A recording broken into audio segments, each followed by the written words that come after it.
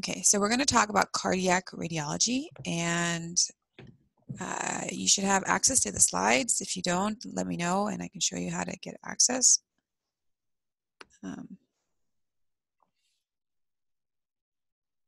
Okay. These are the goals. We're going to go through the quiz. This is, similar to other lectures based on the USMLE content list. We're going to go through normal structures, infection, cancers, ischemic heart disease, cardiomyopathies, valvular diseases, and congenital disorders.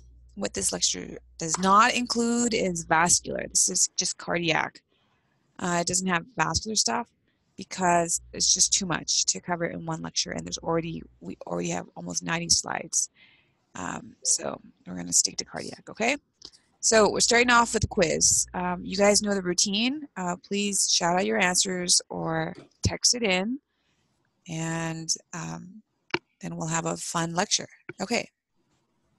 What is this arrow pointing to? Oops.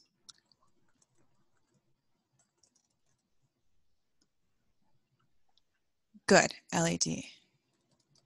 What, oh my. Oh yes. So what is the structure? No, what's the structure? Good, this is the interventricular septum. Good, and what is the structure here? The right ventricle, right atrium. And then what are these vessels that are going into this chamber here? There's 4 of them on both sides. Pulmonary veins, good. And they have oxygenated or non-oxygenated blood. Oxygenated, right? And so they drain the pulmonary, the lungs after it's been oxygenated. And what is this valve here that connects the, what is this? Good, mitral valve, right? And what is this muscle here? That has a chordae tendineae that is attached to the mitral valve, and that helps it close and open.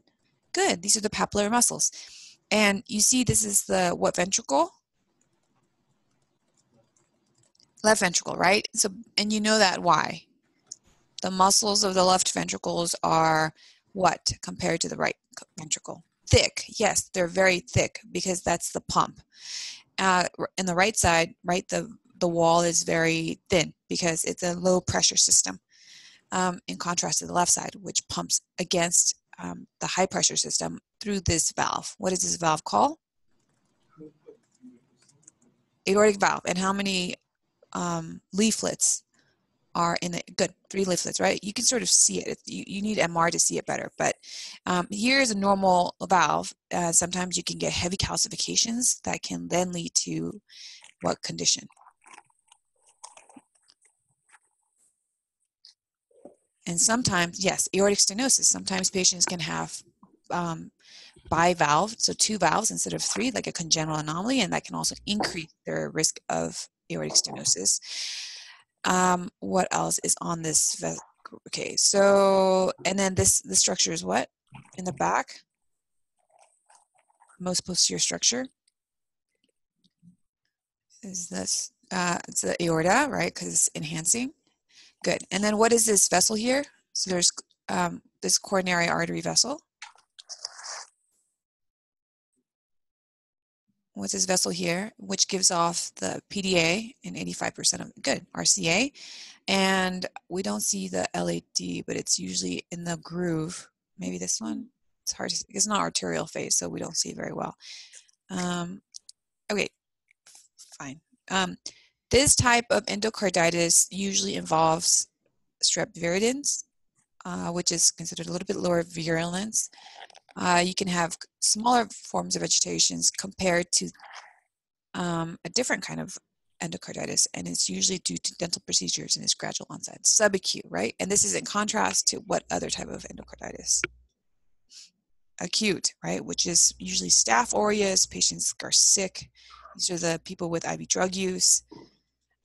Most common cardiac malignancy is metastases. True or false? Most common cardiac tumors are METs, true or false? 50-50.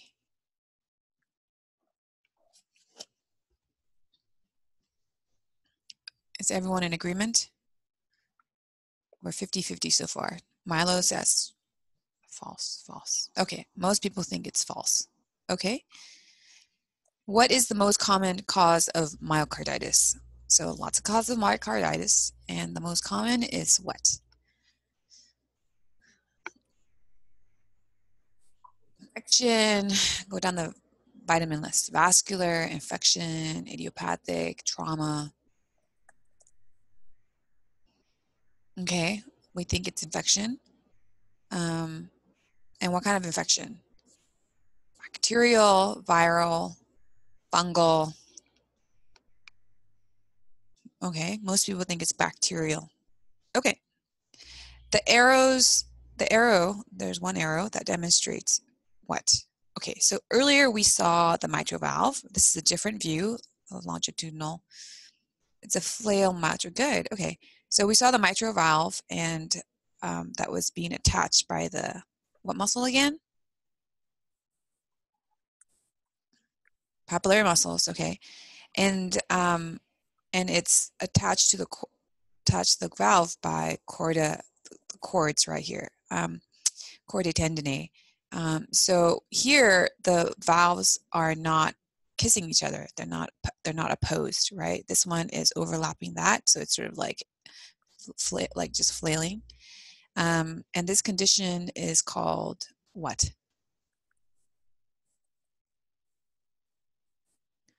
What do we call this condition when you have a flail mitral valve? Mitral valve prolapse. Good, right? So then you have improper closure of the mitral valve. So you get regurgitation, and you get regurgitation that leads to this condition here, right? You get marked enlargement. And what is a cause of mitral valve prolapse? There's lots of different causes, but give me some causes of mitral valve prolapse. MI, good. And why does MI, right? So MI causes papillary muscle rupture, which, good, leads to then mitral valve prolapse. Good. Okay, what is the problem here? So watch this video. This is a cardiac cine. And so what did we say this valve was again? What is this valve? Mitral valve, good. And so now you have, right, systole and diastole. So systole is when it contracts. Let's try it again. So here you have contraction. And so on contraction, the valve is supposed to be closed and it's supposed to go out the aorta, right? But instead of closing, it has this regurgitant jet. So this is called, good, mitral regurg, good. When do we see left ventricular free wall rupture after MI? Okay, so Kathy thinks C, 5 to 7, B, C, okay, okay, so Milo thinks it's C. Anyone else? Okay, C or D. Okay, so most people think it's probably a delayed complication. Okay, we'll talk about that. Most common cardiomyopathy is what? Dilated, hypertrophic, restrictive, left ventricular non-compaction, right ventricular dysplasia. Okay, so we're between B and C. So B is hypertrophic, C is restrictive, and some for A, which is dilated. Okay, great. I love this because this means we got something to learn. Oh, shoot. That was supposed to come later. The exam here shows what? So this is another cardiac cine, which is better typically to look at flow dynamics and structural problems. Then let's say a cardiac echo. Although, you want to do cardiac echo first. It's complementary. Okay. So anyway, so what we said, this is a mitral valve, right? And then here is what valve here, where the arrow is circling around. Okay, aortic valve stenosis. And why do you think this is aortic valve stenosis? So this is contraction. So on contraction, everything is supposed to go through, and so it's going through. But then small jet. Yeah, there's a little jet here. This little right there, that white signal. And then you can't really see it well, but the aorta is a little big because a jet is they call it poststenotic aortic ectasia. It's stiff. Good. And what causes a stiff aortic valve? What are some causes? A lot of causes, but calcification's good. So heavy calcifications. What else causes aortic valve stenosis? Normal aging. Yeah, which leads to calcifications. Okay, what else? Athero. Athero usually refers to vessels, like atherosclerotic calcification of the vessels, but calcifications nevertheless. Okay, and the bicuspid conditions. Yeah. Oh, I'm sorry, 1 second. How do I pause this? True or false? Right to left shunts causes late stenosis, cyanosis. Oh, I misspelled causes. True or false? Right to left shunt causes late cyanosis. Okay, true. True. Okay. Early cyanosis. Okay, Peter's saying no, maybe it's early cyanosis, not late cyanosis. Okay. Any thoughts? So so we're a split between early and late? Is that what it is? Where is the rest of the 27 people that are signed on? What do you all think? True, true. All right, so we're going to learn some of this too. Which congenital syndrome can lead to bicuspid aortic valve and coarctation of the aorta? Prenatal lithium exposure, Turner syndrome, Williams syndrome, or 22q11 syndrome. This is your first aid high yield stuff. A. Okay. Any other guesses? B. Turner. Anyone for C or D? Okay, most people are guessing B. Okay. Okay, so B seems like the winning answer choice. Great. Okay. All right, let's get to the anatomy. This is, I believe, an hour-and-a-half lecture. Is that correct? Okay. All right. So coronary arteries, they're important to know. We have the right coronary, left coronary. Remember, aortic valve is 3 leaflets. So you have the right and left coronary cusp, and then there's a non-coronary cusp. That's the 3rd leaflet. And the left coronary artery gives off the LAD, which supplies what part of the heart? Left ventricle. Good. And this vessel is also the most commonly involved vessel with MI. So that's a problem, right? We said the left ventricle is the pump. So if you take this out, you basically undermine the pump function. This is what leads to papillary rupture and all these other problems, is the occlusion of LAD. But you also have circumflex, you have the right coronary, and the PDA supplies the posterior part of the heart. That can vary in its origin, but most commonly coming from the right coronary in 85%. This is from first aid. So we have, I guess, a cartoon version of what we just saw. LAD, so this supplies the interventricular septum and the papillary muscle. It's also the papillary muscle is also supplied by the left circumflex. And if you have disruption, then that can lead to rupture, which then leads to regurgitation, acute mitral valve regurgitation. This is, and then these are the other coronary arteries. So per first aid, this is what you need to know. The right coronary supplies the nodes. So I guess if you take it out, then you can get arrhythmias. And that's a problem because then you can lead to bradycardia and heart block. We talked about the PDA already. Codominant, okay. Coronary artery most commonly occur in the LAD. Remember, this is what leads to some of the morbidity that we see with post-MI cases. The most posterior part of the heart is the left atrium. This receives oxygenated blood from the lungs. And so the pulmonary veins drain into the left atrium, but sometimes they can have an anomalous drainage. right? So instead of the oxygenated blood going into the left atrium, like this is just a closed off chamber, and the veins can then drain into other parts of, so it can go into the coronary sinus, it can go back into the, it can go into the sort of the right side of the heart, like the non-oxygenated part. And so that's called anomalous pulmonary vein insertion, where you don't have the veins actually draining into the left atrium, but either it goes into the coronary sinus, it goes into the SVC, it could be super or infradiaphragmatic. So all this is a normal connection, but you can have congenitally abnormal connection that then leads to problems later. We said this is the septum. Oh, and also know if you have, this is the first aid high yield thing.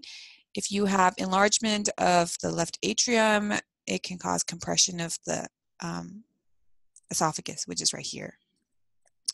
And that can lead to hoarseness, also because it compresses the left recurrent laryngeal. You know, all of these things you sort of just need to know over the boards. In real life, like we rarely see this. Okay, so this is the interventricular septum. Disruption of this can lead to what condition? If you have a big hole in the interventricular septum, what do you get? A VSD, right? And there's different parts to the interventricular septum. Which we're going to talk about. This part of the interventricular septum arises from like a different embryonic origin compared to like the rest of it. It's called the infundibulum, and in tetralogy of Fallot, this part is not in the right place. So it's anteriorly located. So it goes anterior and it goes superior, and that is what will lead to tetralogy of Fallot, is this malposition of the infundibulum. And we'll talk about that later. Sometimes the hardest thing to know is like the lack of normal anatomy. So knowing your anatomy is very helpful. Okay, now those were the chambers. Now these are the valves. The valve that we're going to talk about a lot is the aortic valve. It's three cusp. So you have three leaflets. And you have the coronary, and then you have the non-coronary leaflet. You've got the tricuspid valve, which is in the right system, the right heart system. So it's a low pressure system. Remember, the normal valves, sort of the location is important. So in one condition, it's called Epstein's anomaly. The valve, instead of being here, it's down here. And so what that does is it causes malfunction. So the right system, the right atrium becomes really big, and you basically have a dysfunctional ventricular system. And this is important, and you see that in children because it can lead to massive, massive heart. That's one of the conditions within the differential diagnosis for massive heart in young people, your children especially, is Epstein's anomaly. Pulmonary artery. So this is the pulmonary artery, and this is the valve. This is problem if you have atresia, which we'll see in tetralogy of Fallot. Then this becomes really small, so you have an outlet obstruction, which then, when you have an outlet obstruction, you're pumping against a very narrowed pulmonary artery. Then you start to have compensatory hypertrophy. Okay, so let's move on to infection. We're just going down the list of the USMLE content list, and the first item on that list is infection. So this is, what kind of study is this?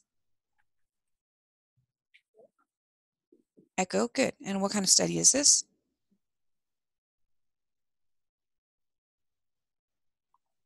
This is a CT chest, good.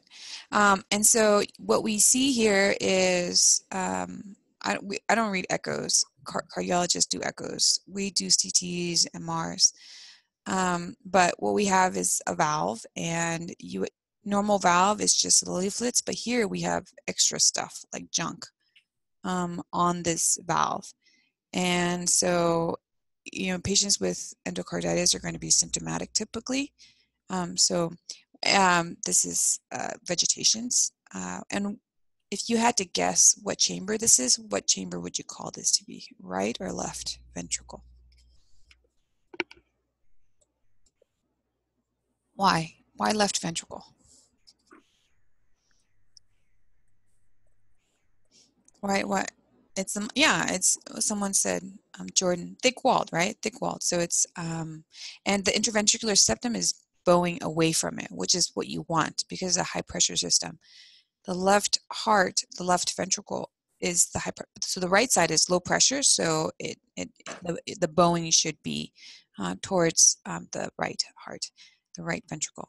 Sometimes you can have septal straightening, or in fact, bowing towards the side, the left side, and that you can see in what condition. When do you start to see the reversal of the interventricular septum bowing to the ipsilateral? Pulmonary hypertension could. Pulmonary hypertension, right? So when the pressure builds up so much in the right heart, it starts to bow and causes the other side. So pulmonary hypertension, and there's a lot of different causes of pulmonary hypertension, right? This primary and secondary. Primary is idiopathic. We don't know what causes it. Secondary causes of PAH think about pre, post, and intracapillary. So it could be pre-pulmonary capillary. So you think about interstitial lung disease, like anything that makes the lungs stiff. You can think about capillary sources. So if you have the capillaries like vasculitides, things like that, that cause the fact of capillaries to stiffen up and cause it to be a very stiff system. And post-capillary. So people with pulmonary emboli, it can obstruct the pulmonary hypertension. You can also have cardiac sources that can lead to pulmonary hypertension. Bacterial, okay, let's keep going with, so what this is showing is in the lung, there's a consolidation here. And this is what happens, one complication of endocarditis. Like part of the bacteria can embolize and then go into the lungs and then cause septic emboli. So that's what that is that we see here. Bacterial endocarditis, this is coming from first aid. You have a lot of presentations. These are these little painless red spots. I guess they call them Janeway lesions. You get splinter hemorrhages. These are just little bacterial emboli that's sort of going everywhere. And there are two types: acute, which patients present very sick, typically from Staph aureus, heavy drug users, large vegetations, and then subacute strep viridans, which like to live in our mouth and can come from dental procedures. So patients who have cardiac prosthesis, heart valve replacement, need prophylaxis so that you can. Okay, question. Michelle asks, why do you get splinter hemorrhages? No idea. No idea. Sorry. Just memorize it for your boards and then you can forget it afterwards. It's how many people even present with splinter hemorrhages? But anyways, I'm sorry. I don't know what causes it. I imagine some kind of vasculopathy from the underlying sepsis. But I don't know the exact pathophysiology for it. Question. This type of oh my gosh. No, this was one of our questions. Yes, so most of you guys answered this correctly. Subacute endocarditis is more indolent compared to acute, which is because of a different bacterial organism. Okay, then moving on to infection of the myocardium. So we, here is, what kind of study is this? This one and this one. MRI. Good. It's an MRI study. And so what we see, so the MRI, you have different parts of the heart. You have the epicardial heart, subepicardial. So you have endo, epi. So epi is outside, endo is on the inside, just the inner part of the heart versus the outer part of the heart. And we see, this is with contrast. So when you give contrast, you can follow the blood flow. So here, what they're showing is, compared to the other parts of the heart, this part of the heart is enhancing. So there's a lot of blood flow going to it. There's hyperemia. And we see that with infection. So there's enhancement. So things, enhancement just means there's a response to that. It's like a local regional response. And so one causes of enhancement is infection, inflammation, like autoimmune, things like that. So this one, so basically it's inflammation of the myocardium, which is what myocarditis is. And in this case, it's lymphocytic. We can only give a differential diagnosis, and then you sort of do everything else to exclude and figure out what the cause is. Here we have mid-myocardial enhancement. So this is which chamber is this, the left or the right?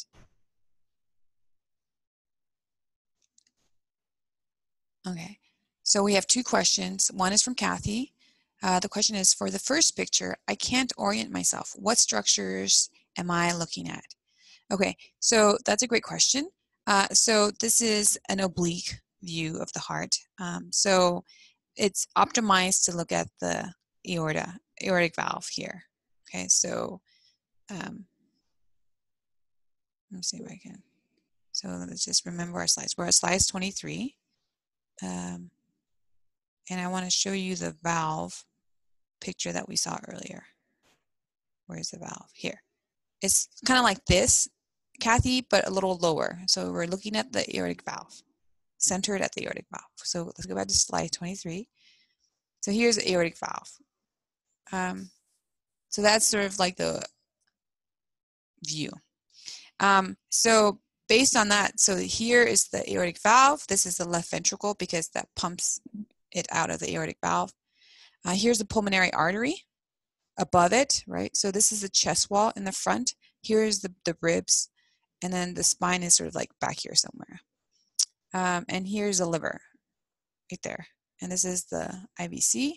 The head is here. So in imaging, the head is always on top, the feet is always on the bottom, and then here's the anterior. And then here's the right heart, the right ventricle. Okay. Peter has a question. How do we know this is lymphocytic? That's the patient's diagnosis. If this is the first thing you saw, that would only be in the differential diagnosis. You need to do laboratory studies, other tests to make sure it's not something else. Because myocarditis, right? You go down the vitamin list, right? Vascular, it could be vascular in nature, like ischemic. Because remember, MI can lead to like perimyocarditis, things like that. Is it infection? So you have to do blood tests to look for infection, autoimmune stuff. So this is the patient's final diagnosis, but it's only after a workup of, down the differential diagnosis of what can lead to myocarditis.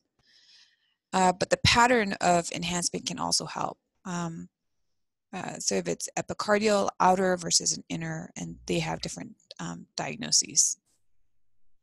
But here are some of the causes, right? So we saw an example of what myocarditis looks like on MR with contrast, but here are all the different causes of it. So yeah, the most common cause is viral. Coxsackie, something you should know. But you can also get myocarditis from drugs. Certain chemotherapeutic agents can cause myocarditis. Doxorubicin, I think, is like infamous for causing cardiomyopathy. Radiation, transplant, giant cell myocarditis, SLE. So there's a lot of different causes. Here is patient who has myocarditis. It's hard to see on contrast enhanced CT. But what I want to show you here is that myocarditis is an inflammatory change. So you can cause reactive surrounding changes, including pleural effusion. So here you see two large bilateral pleural effusions as a reactive effusion from the underlying myocarditis. This was our question, what is the most common cause of myocarditis? And the answer is, what is the answer? Viral, correct, okay. Coxsackie, you should know. Neoplasm, there's two that USMLE said that you should know. There's different types, but here's two that you should know, sort of on a basic level: myxoma and metastases. Myxoma. Here's an example of a myxoma that we see in which chamber? Which chamber is this? Remember the pulmonary veins drain into this? Good, right? Left atrium. So it occurs in the left atrium mostly, and it causes a ball valve obstruction in the left atrium. You know, you can imagine, right? This is what valve again?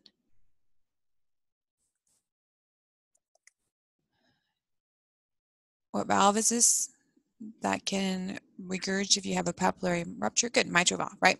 So you can imagine this mass like being in the way of the right outflow. I mean the mitral valve flow, right? So it causes a ball valve mechanism. So the ball kind of gets stuck, and then interferes with filling of the left ventricle.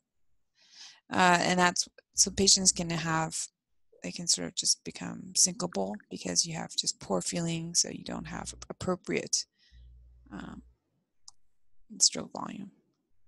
What is the frequency of, so Andrea asked, what's the frequency of heart neoplasm? Incredibly rare, incredibly rare.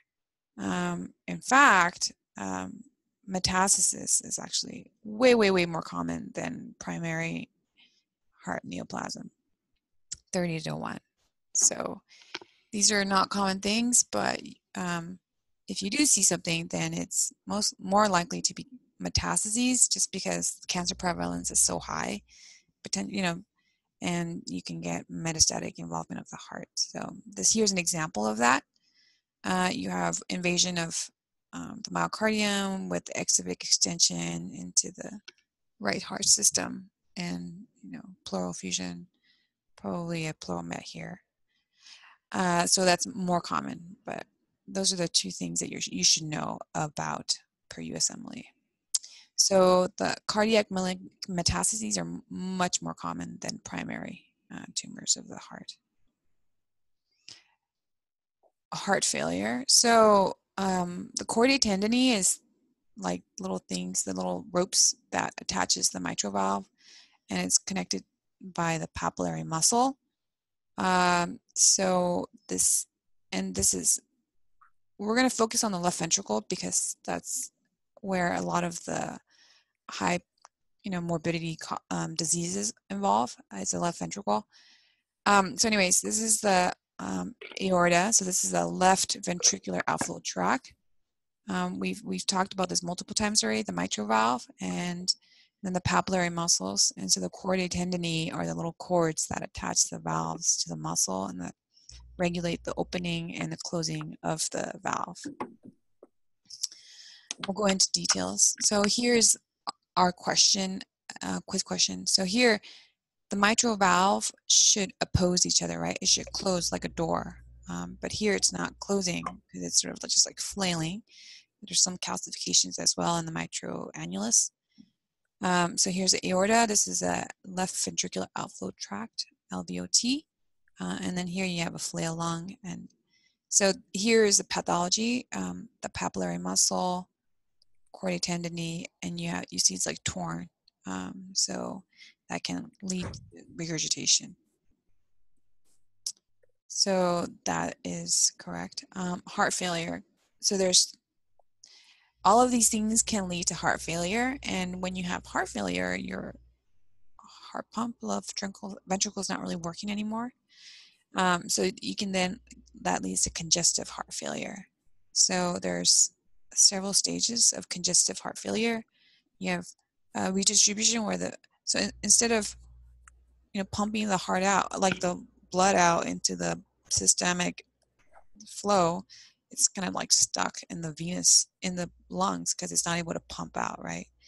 And so because there's venous pressure, the veins start to get engorged, and then they start to get bigger. You see how you just have more backflow because the pump is not working as well. So then that can lead to more blood in the lungs, and then you get sort of fluid going into the interstitium, and that leads to curly B lines. These are the septum, the pulmonary unit, and you have the septal thickening from the edema.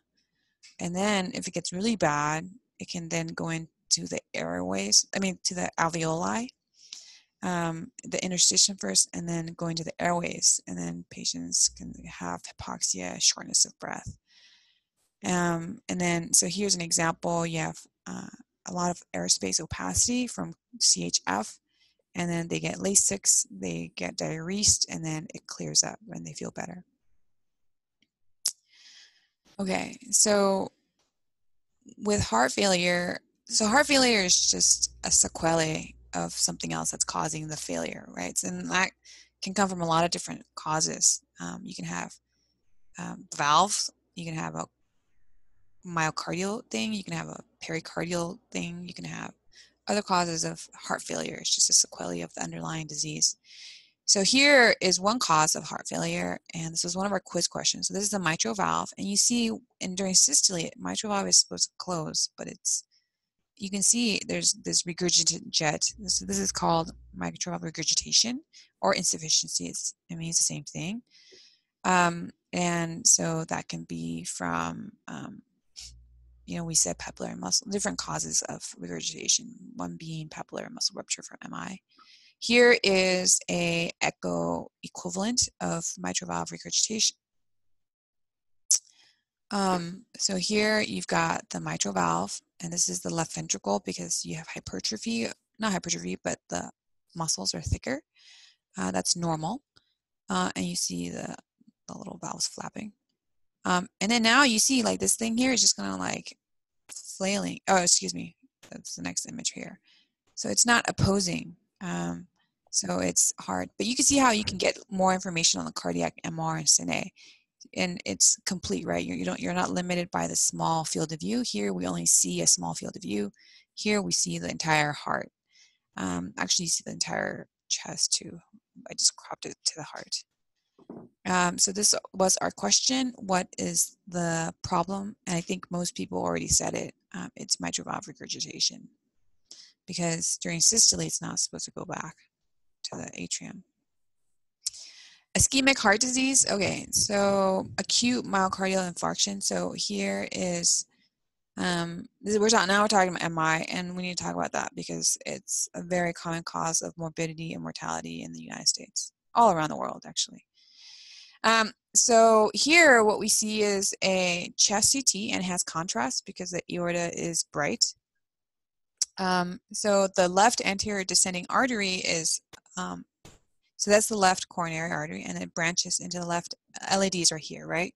So if you look at the LAD, here that's a calcium, but there's no contrast in it. There's contrast proximal, but there's no contrast distal. So here's a reconstruction of that image. So you have contrast, and then there's this clot here. So the most common cause of MI is what? What causes MI? Or, you can see it on the image. What's the cause of this patient's MI? There's no flow distally, right? So ischemia from what? So, I'm a radiologist. I think anatomically. So let's talk about structural problems of ischemia. What's causing ischemia in this case? Okay, so Asha says poor coronary artery. Yes. Yes, that's true. But what is the cause of the good, right? So is it Archana? Is that your name? Atherosclerotic plaque, right? And you can see that here, right? So this dense stuff is calcifications, and here this dark stuff is the non-calcified atherosclerosis. So there's two types of athero, calcified and non-calcified. The non-calcified ones are kind of soft. That's the lipid stuff that's sort of buried in the intima. And then the calcified, eventually, the body reacts to it and sort of walls it off and calcifies. So you can have both. And eventually that causes the narrowing and constriction of the coronary arteries, and then just blocks it up altogether. So then you no longer have flow. But there's a lot of different causes of blockage.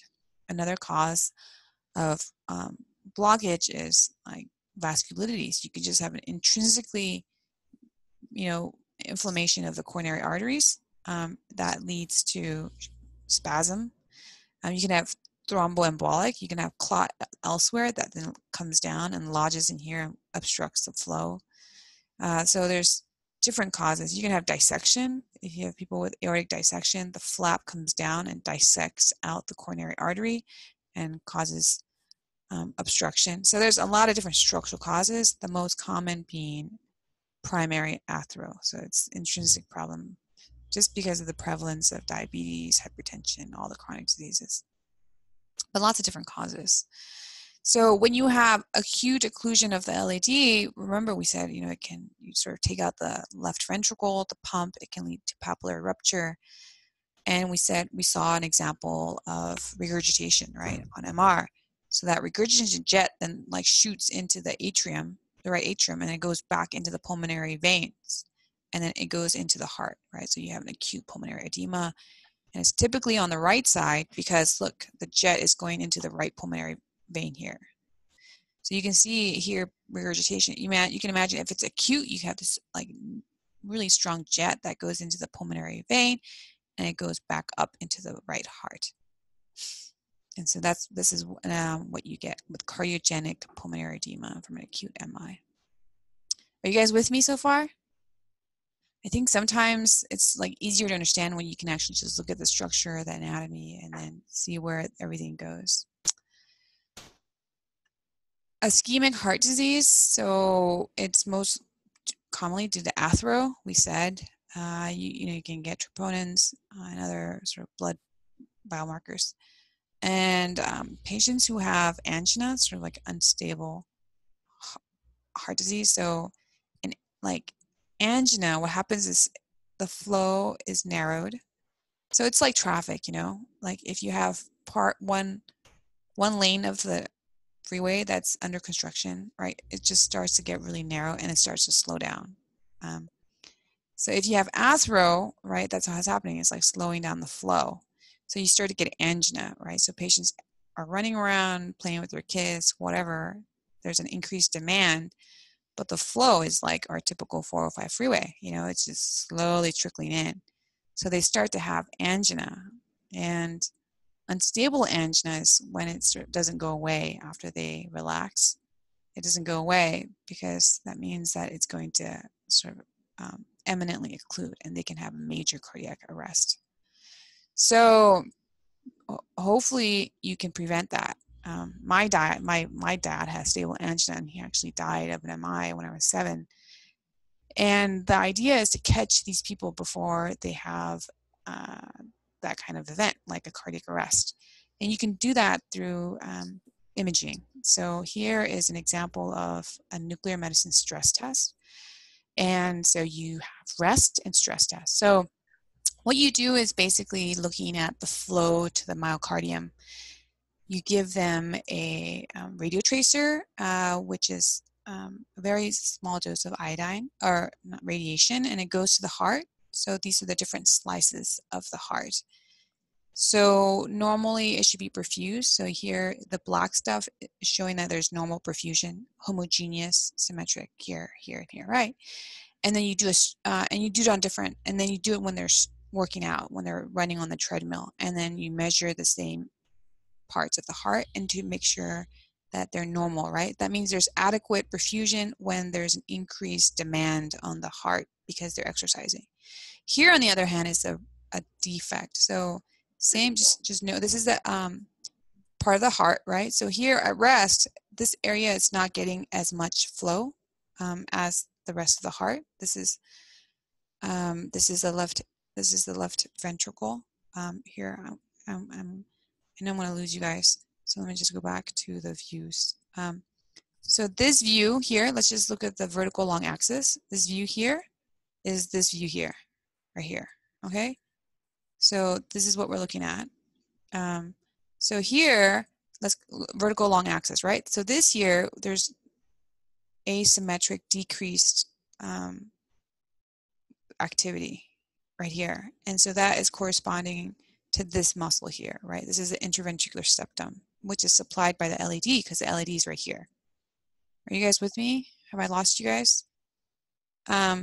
So what this is showing is that this part of the heart, when it's patient's exercising is getting inadequate perfusion. There's not enough flow going to this heart. So this patient can benefit from revascularization. You can have, if it's like a fixed defect, which means this part doesn't get flow when they're resting, and it doesn't get flow when they're stressed, when they're exercising, then that means that heart is already dead and you can't really salvage it, right? So what you want to do is catch the patients who have flow while they're resting and then have decreased flow when they're exercising, because that means it's salvageable. You can revascularize the patient with either CABG, coronary stents, and then restore flow, and then help them and prevent a major cardiac event. So Peter says the VLA mostly visualize the left ventricle. Well, this is all ventricle. This is all left ventricle. Remember, this left ventricle is the only one we care about. But the VLA looks at this view of the left ventricle, right? So you can either get a short axis, you can get a long axis, you can get a vertical long axis. So the VLA, I'm only pointing the VLA out because I have a comparable cross-sectional imaging where I can show you what it looks like on MR. But they're just different cross-sections. Okay, so if the patient is fixed, so typically we say if more than 50% of the myocardium is fixed, more than that you can't really reverse it. If it's less than 50%, then you can revascularize the patient and try to restore flow and actually help the patient prevent an acute MI.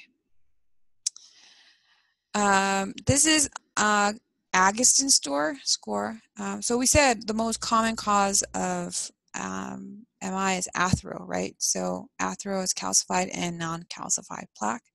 And now you can actually quantify the severity, the extent of calcification. So here, this is an Agatston score, coronary calcification score, so LAD, right? This is the RCA, and then I'll give off the PDA. And then in the back is the circumflex right here, coming off the left coronary.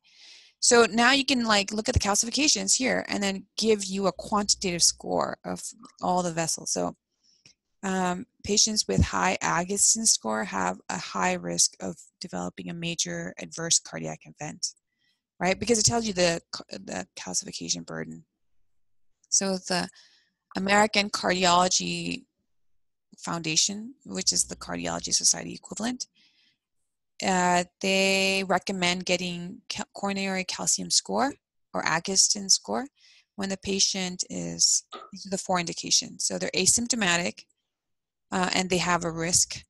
They are asymptomatic with diabetes, right? Because diabetes increases risk of. So these are basically, you're trying to prevent coronary event. So these are when you should order a study per the Cardiology Foundation.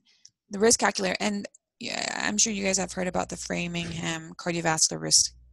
It's it goes through all the risk factors like diabetes, hypertension, age, things like that, cholesterol. But they've shown in one study that coronary artery calcification outperformed Framingham score in risk stratifying your risk of developing a major cardiac event. Okay, let's talk about, so those are the diagnostic ways to identify patients before they get an MI. But once you have an MI, then these are the complications that patients can develop based on timing. So right away, when you have an MI, we said, right, the RCA goes to the nodes, the LCA, I mean, it's just the heart is kind of, acutely distressed. So the most important cause of death is actually arrhythmias, because it's no longer, you have VTAC, ventricular arrhythmia, because it has no flow, so it's ischemic, and so it starts to spaz. So you get VTAC that can lead to death. And assuming that you survive that event, then there's other things that happens later. So if you get this inflammatory pericarditis, which can cause that friction rub. We learn about all these signs and symptoms that maybe you'll never hear ever again unless you become a cardiologist. Then you get papillary muscle rupture, typically 2 to 7 days, and we talked about why, right? Intraventricular septal rupture, which can then lead to VSD. We'll see some of these examples. You get free wall rupture, 5 to 14 days, and then aneurysm, typically at the apex. And then Dressler syndrome, that's an autoimmune phenomenon, and it happens weeks after MI. I guess the body reacts to it, and then you start to get this fibrinous pericarditis. And then eventually you get left ventricular failure, and then, you get cardiomyopathy. So when do we see left ventricular wall rupture after MI?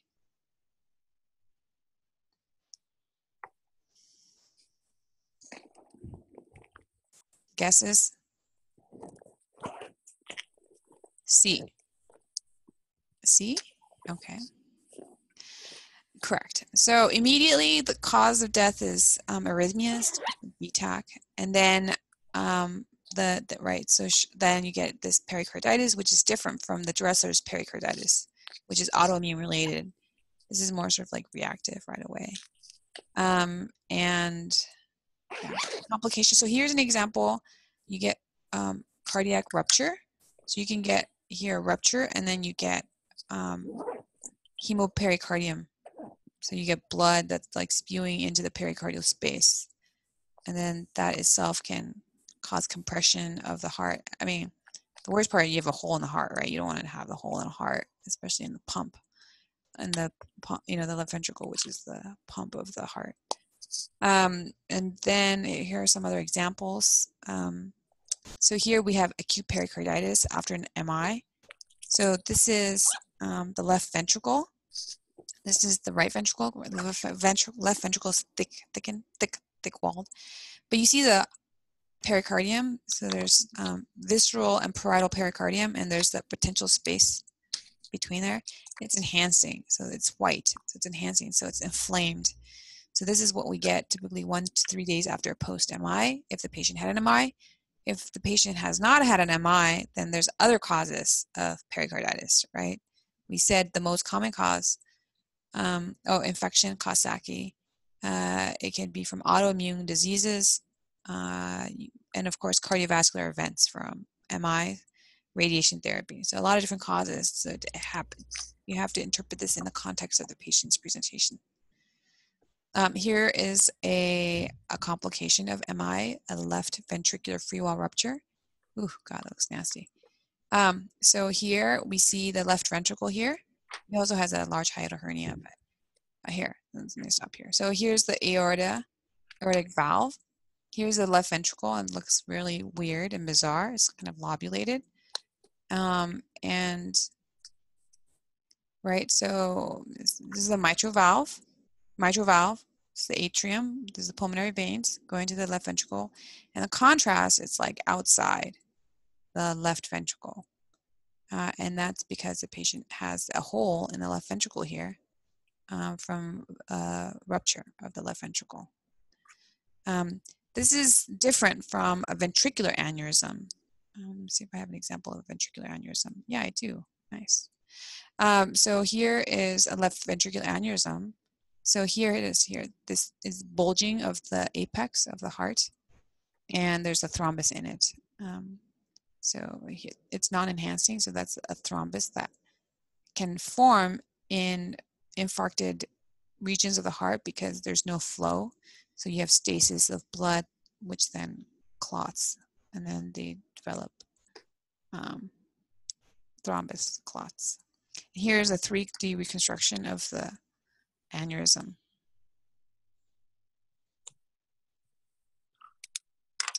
Okay, let's move on to, we have 30 minutes left. What slide am I on? 50. Okay, so we're going to move a little faster.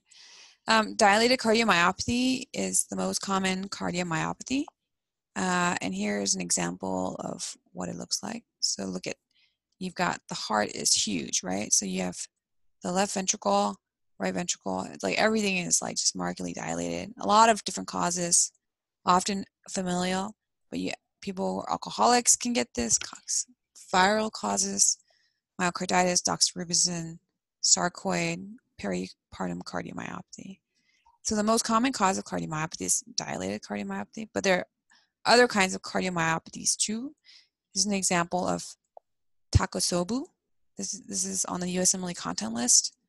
Takotsubo is, here you see the left ventricle, it's the spine, anterior chest wall, and there's a bulging of the apex right here. You see that?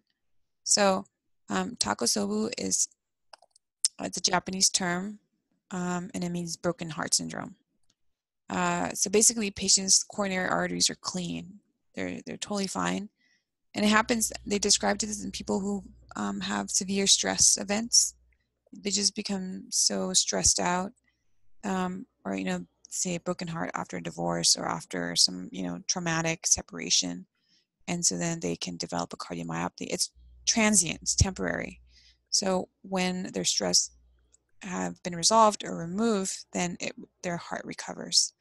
But this is what it looks like on MR. See, there's like abnormal enlargement of the apex. Oh, excuse me, here, right there. It almost looked like a ventricular aneurysm, a true aneurysm, but the myocardium is normal. It's not thinned. Hypertrophic cardiomyopathy is something that USMLE wants you to know. So here we have chest CT, and you see the heart here. You have it's thickened, and it's asymmetrically thickened, right? So we know that the left side is a little thick, but if you look at the apex, it's like a lot more thick than normal heart, and that's just a problem that can happen in some people. It's a congenital problem. And this can lead to arrhythmias. And so this is a leading cause of sudden death in young people from arrhythmias. And it's inherited as well. This is first aid stuff that you should know. Hypertrophic cardiomyopathy, there's two types. There's symmetric and asymmetric. So here is an example of the asymmetric type. So here we saw over the apex here, over there, the septum here for some, it's like just markedly thickened. And this one is problematic because of where it is. And it's the septum is thickened, so you can lead outflow obstruction. So you can, remember we said the outflow, the left ventricular outflow into the aorta is here, right? So this thing is in the way, so it can cause problem, and patients can collapse. And that happens with athletes. I think it was like one of the basketball players on the UCLA basketball team that was diagnosed with hypertrophic cardiomyopathy just recently. And this is how you treat it. You stop these high-intensity athletics, beta blockers, calcium channel blockers. Here is restrictive cardiomyopathy. Restrictive, it means, it's stiff, right? It's stiff because the muscle, which is normally sort of elastic, is no longer like elastic anymore. It's just stiff now. And that can happen for a lot of reasons. You can have infiltrative process like sarcoid, amyloid, fibrosis, that just, you lose the normal elasticity of the myocardium. So it's stiff and it's just not pumping as well. Loeffler syndrome, first aid thing. It's an endomyocardial fibrosis with prominent eosinophilic infiltrate. Just remember that for first aid. For USMLE, and then you can forget it after, because only cardiology people are going to see that. Myocarditis, signs and symptoms. Here is an MRI. So what we see here is the heart, right? So it's, this is post-contrast. So normal myocardium anteriorly is fine, but the posterior one is, there's a lot of contrast in it. It's bright compared to the dark myocardium. So this is myocarditis, just inflammation of the heart. And we said, remember, like, there's a lot of different causes of myocarditis. You can have viral, you can have post-MI, you can have SLE. Anyway, so they get, if it's from viral, then they get viral symptoms, and it typically goes away after the viral infection resolves. And you get edema, and you get increased blood flow, which you can see on MRI. Okay. So let's talk about the pericardium. That's the little sac that encases the heart. And here on the MRI, this is black line here. There's the visceral and parietal layer. Here on the CT is this white line here. And there's that dark stuff, the normal fat. And then the white stuff here on the MRI is fat, but that's the pericardium. And that can get inflamed. So there's parietal visceral layer of the serous pericardium and then the fibrous pericardium. And there's that space in between those two. So lots of things can involve the pericardium. You can get calcifications here, for example. So you have a stiff sac, and that causes constrictive pericarditis. Here, patients who get pericarditis acutely can cause reactive pulmonary edema, which is what we see here. On the CT, what you see is thickening. Here, I'll stop here. This one's good. So here is the heart, the left ventricle here. That's normal muscle. And there's a little fat space. And there's a pericardium that's around it here. And you see the pericardium should be typically inconspicuous. You shouldn't be able to see it. But here it's very thickened and nodular looking. And so that can cause heart failure because the sac is, stiff. But it causes reactive edema, which we see bilaterally, pleural effusion, just reactive. Okay, so Peter has a question. Where is the contrast leaking from in free wall rupture? Oh, that was a question that I missed. So let's go back. So let's remember where we are first. We're on 58, and let's go back to free wall rupture. Is this it? No.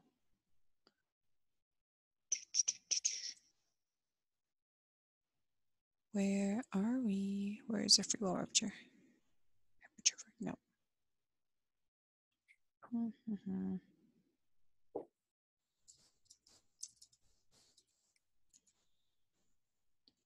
Okay, so, oh no, that was the quiz question.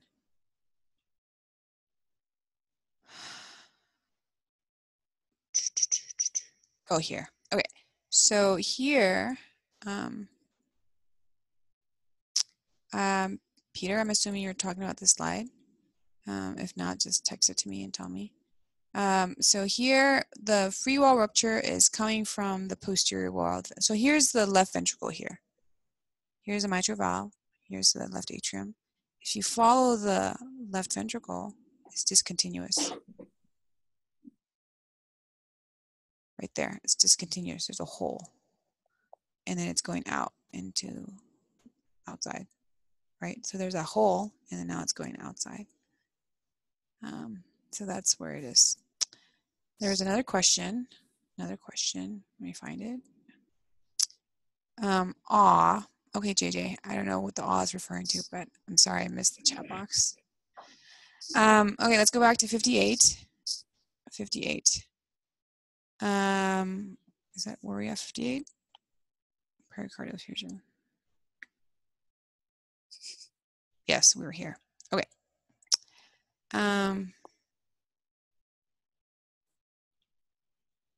Present.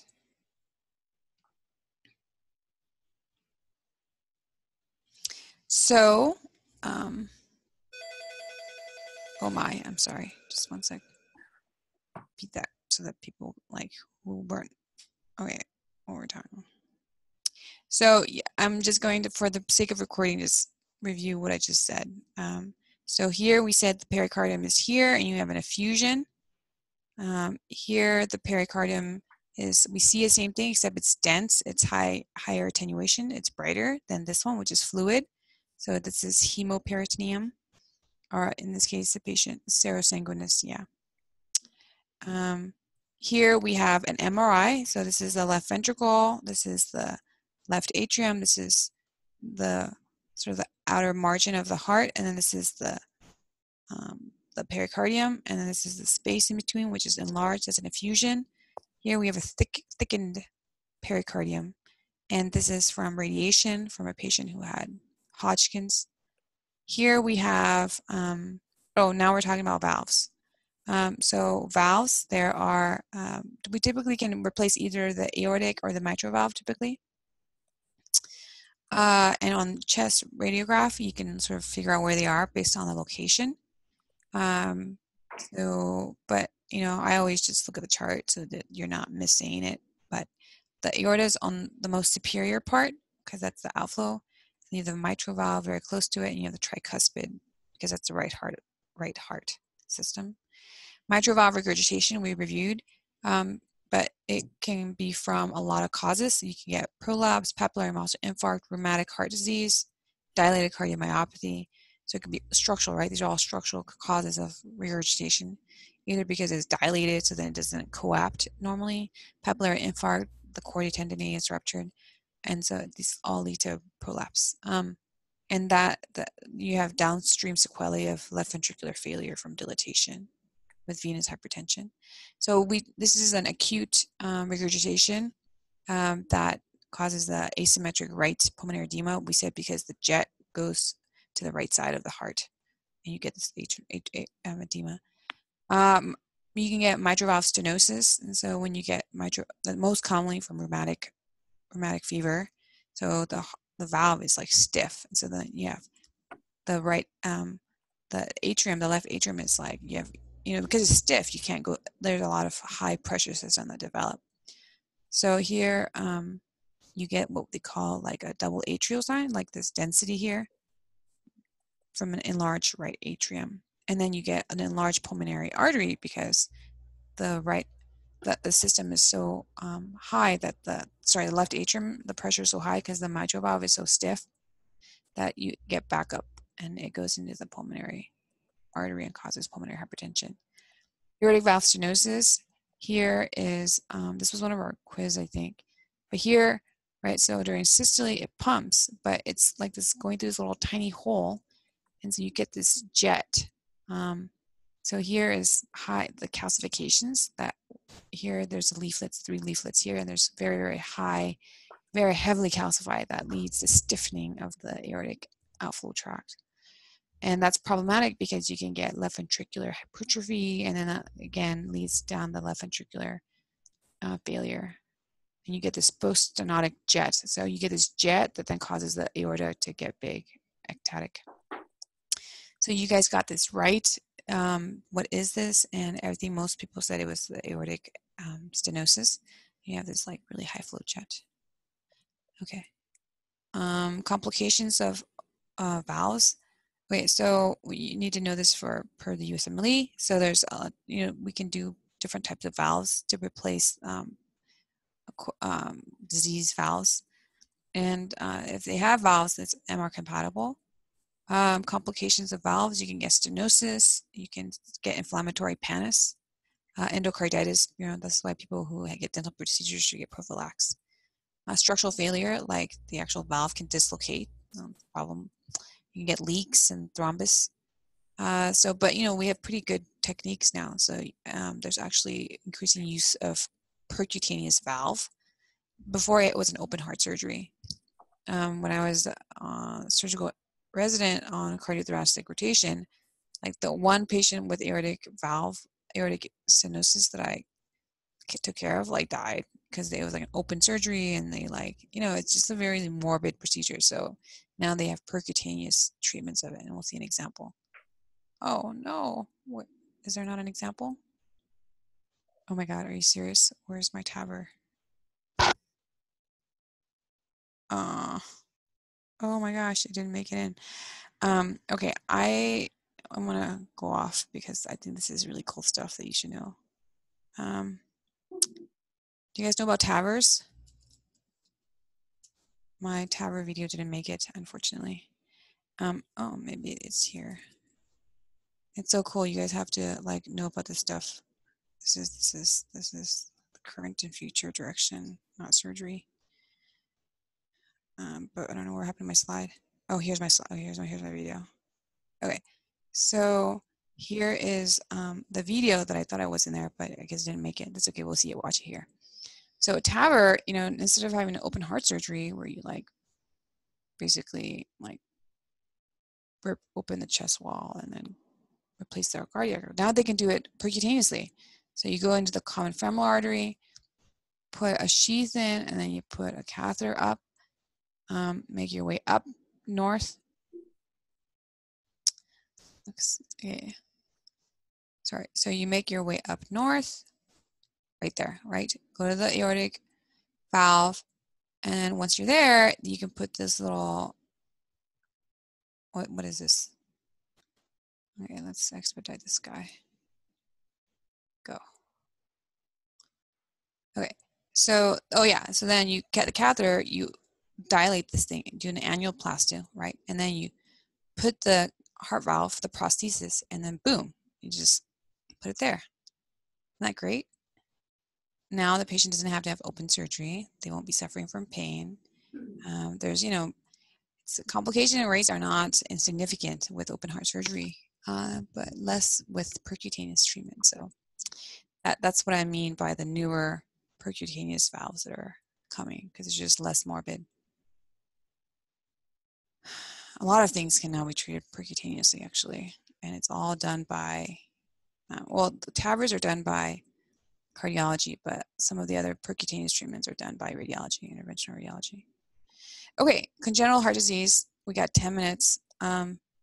Yeah, you have right to left shunts and then left to right shunts. So right side is like blue, right? It's non-oxygenated. It's deprived. So if you have a right to left shunt, then you get early cyanosis, blue babies. These are the T's that causes it. The left side, we said, is oxygenated. So oxygenated shunts, you get late cyanosis because there's some oxygen going to the body. The right side, like the non-oxygenated blood, the right to left shunts, there's no oxygen going to the body, so you get early cyanosis. And we're going to see some examples. So this question is false. You get early cyanosis with right to left shunts because the right side is non-oxygenated. There's a way to remember this. Right to left, early. This is from first aid. Left to right, late cyanosis. Persistent, okay, here are examples of right to left shunts. PDA, so basically the aorta and pulmonary artery are supposed to be two separate tubes. In a persistent truncus arteriosus, it's one tube instead of two tubes. So you get mixing of blood, you get this giant VSD, so patients get cyanotic. Transposition of the great vessels, so you have the two tubes, which is fine, except the two tubes are switched. So the aorta normally is supposed to come out of the left ventricle, right, because it's a pump that goes to the body. But here, instead of the aorta coming out of the left ventricle, it's coming out of the right ventricle, which is the deoxygenated stuff. So patients will die pretty fast if they don't get this thing recognized early and then treated. They can pick this up in the prenatal ultrasound. Okay. Tetralogy of flow. Here, let's go to this one because this is the mechanism for it. But tetralogy of flow is the infundibular septum. So this part of the septum is thickened, and it's like in the wrong place. So it's anterior and superior. So what this does is it causes obstruction of the outflow tract, pulmonary vein. So you get this pulmonary atresia equivalent, right? Because it's kind of narrowing it. And this is what leads to all the findings that we see with TET. So, okay, here's your first aid prof, right? P, pulmonary infundibular stenosis, right? We said that it's because this infundibular septum is like thickened and it's in the wrong place. So it narrows the pulmonary atresia. So you get pulmonary stenosis, and then you get right ventricular hypertrophy. Remember, we said anything that blocks the pulmonary outflow will cause the right heart to pump harder. So it's pumping hard because it's like really narrowed, and then so it gets right ventricular hypertrophy. The other finding with TET is overriding aorta. So that's because, so the aorta is supposed to be on like here and they crisscross. But here the aorta is like over the septum. So that's why they call it overriding aorta. So instead of being on its side, it's kind of pushing its way to the right side and overriding the septum. So that's the overriding part. And then you get a VSD, right? You have a communication between the two ventricles, and you need this. You need this because if you don't have this, the patient is going to die. So to help with mixing of the blood. So anyways, this thing causes the 4 findings that we see with TET. Okay. What else? So patients get these TET spells. They have some mixing, so they're not going to like die right away, like you see with, like, for example, transposition of the great vessels. But when so often caused by crying, fever, and exercise due to exacerbation of right outflow obstruction. So when they do anything that strain them, it makes it harder for the, it just exacerbates it, I guess. Okay, so total anomalous venous return. Remember we said the veins should drain into the Total left. anomalous pulmonary venous return. Oh, shoot. All right, how do I present this? But I don't want the sound to come on. Okay, so let's mute you. Okay. And then, so remember the veins we said drains in the left atrium, right? That's the normal place that the veins should drain. But in total anomalous TAPVR, the vein doesn't drain in the left atrium. There's like no communication. So instead, what they do is they join together and then they drain up high through this vertical vein, and then that gets dumped back into the SVC.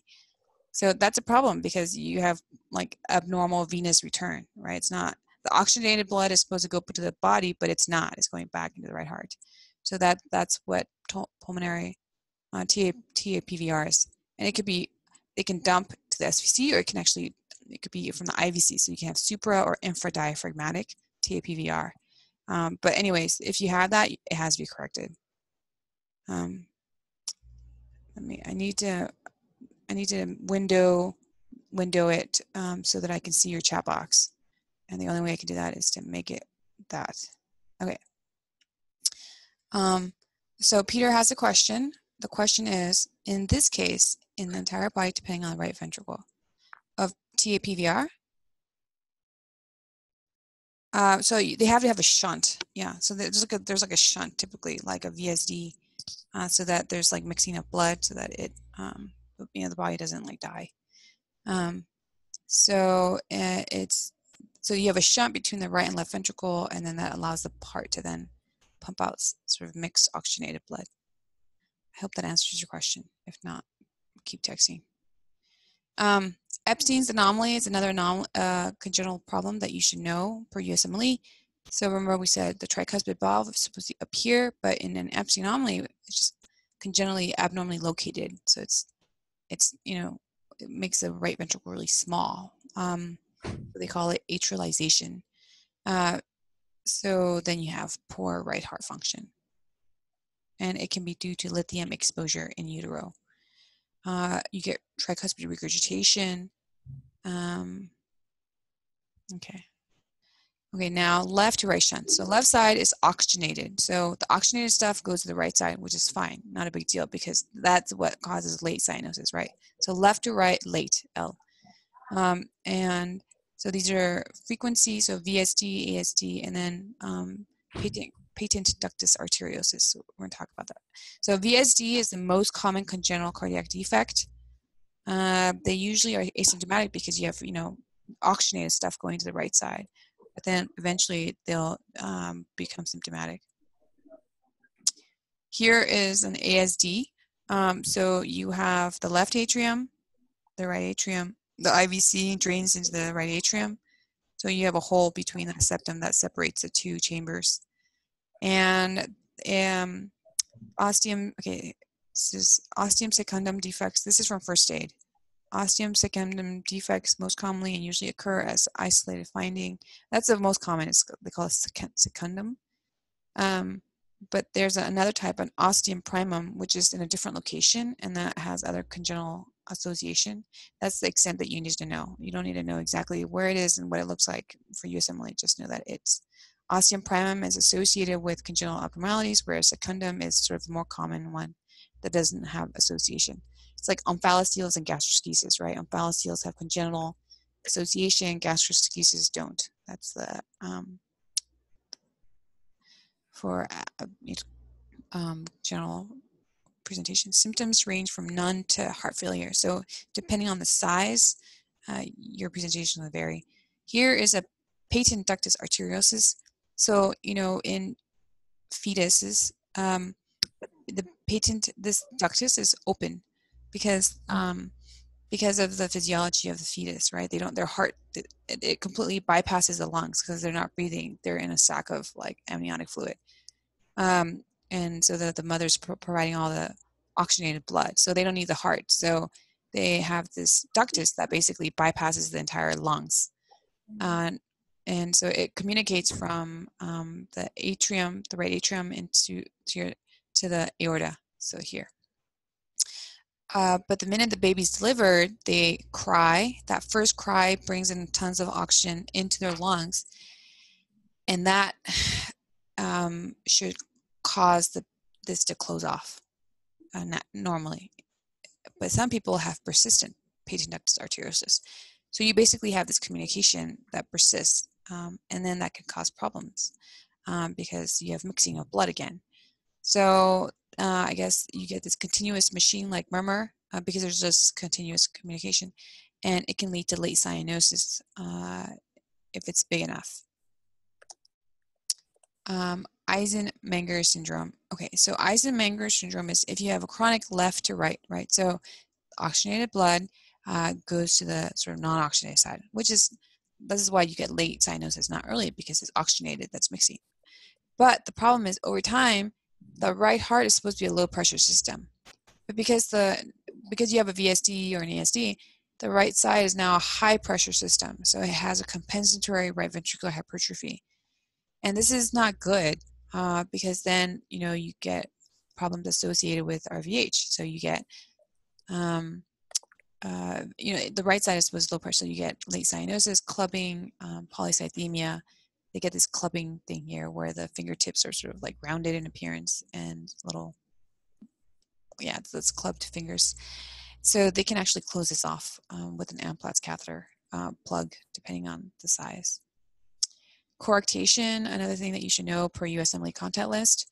So with coarctation, you have like abnormal narrowing of the aorta at the juxtaductal region, the ductus arteriosus. So that's a congenital thing, but it can also be associated with certain syndromes. We'll talk about that in a second. But what happens is because you have this narrowing, you get collateral flow. I mean, the oxygenated blood needs to make it to the body somehow. So what it does is then form these collateral vessels, intercostals, everything like that. And those intercostals, the arteries become really big. So the big arteries are this is the internal mammary typically here. It causes this notching appearance because, arteries pump, and so then it causes the notching of the undersurface of the ribs. So that's the notching appearance that happens from these big dilated arteries that we normally don't see because you have coarced. Okay, congenital defects that you should know. It's from first aid.